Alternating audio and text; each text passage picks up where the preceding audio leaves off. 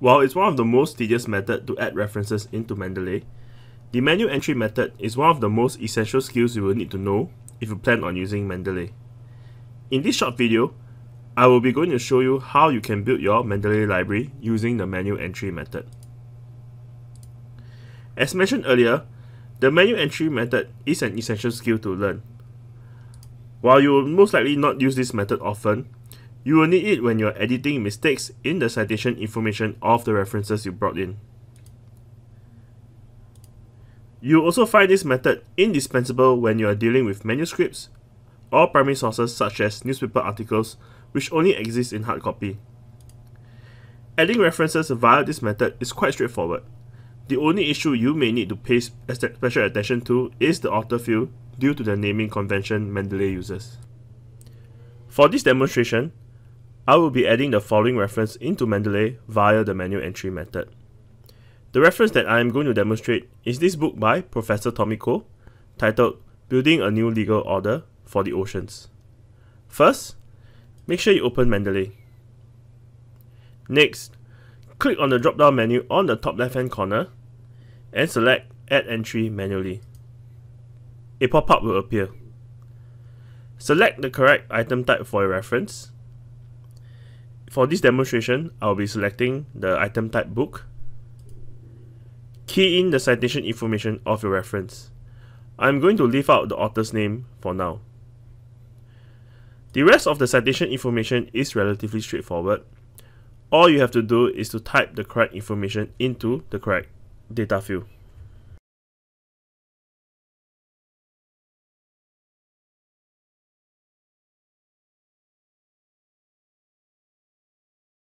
The default naming convention that Mendeley uses is the last name, first name naming convention. If your author's name follows that naming convention or has a surname and a given name, then you do not have to do anything. In this case, for Tommy Koh, I will type in Koh, followed by a comma, and then Tommy. Once you are done, click on Save to save the changes. If your author's name does not follow that naming convention, that is where the comma comes in. For example, my name is Han Mingguang. Han is my family name or surname, and Mingguang is my given name. I'm going to show you how to key in my name accurately. To edit the reference, click on the reference and head to the right panel. To make sure that my name is accurate, I will type in Han, followed by a comma, and then my given name. This will tell Mendeley that Han is my surname or last name since it is before the comma.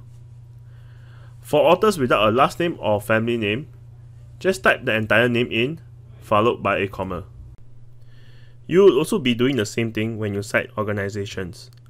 For example, if I was going to cite a document from the Ministry of Education, I would type Ministry of Education, followed by a comma. To add additional authors, press Enter once you are done keying the first author. In Mendeley, each new line is a new author.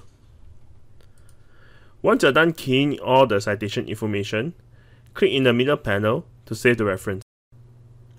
Hopefully, this video has shown you how to add references into Mendeley using the manual entry method. Please visit our Mendeley library guide if you want to know more about Mendeley. Alternatively, you can also email us at askalib@nus.edu.sg if you need more assistance.